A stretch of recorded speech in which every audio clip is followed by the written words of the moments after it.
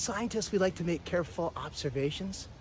And then after observations, we like to ask investigative questions.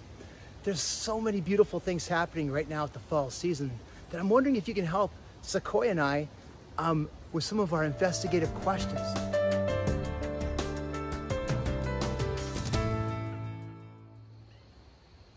I just made an observation. Scientists make careful observations. Now I have an investigative question that I would like you to help me with. The observation that I made was I'm noticing that a lot of the leaves are falling.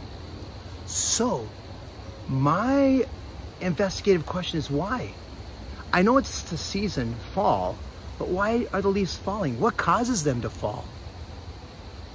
So many observations to make in nature. Let's go make some more.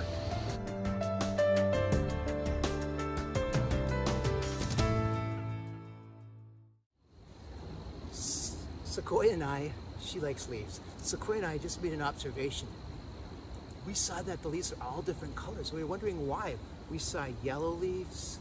We saw red leaves. She's eating my green leaf. There's another green leaf for part of it. We saw a brown leaf. So our investigative question that we would like to ask you is, why are the leaves changing different colors? Why don't they all change in the same color? So let's go find out some more discoveries. There's just so many observations to make and questions to propose. I'm just looking at these leaves here, and it's all from the same type of tree.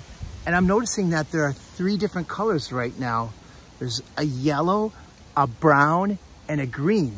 So why is this leaf changing or has those different colors? Why doesn't it all become one solid color of one sort or the other?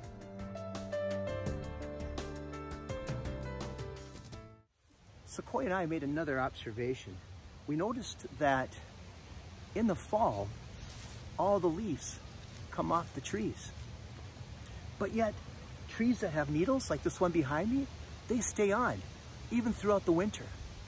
So why is that?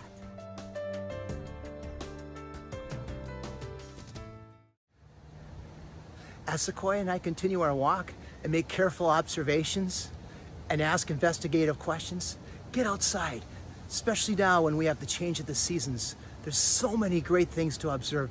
And when you get outside and enjoy nature, great things happen to your mind and great things happen to your body too. Be one with nature.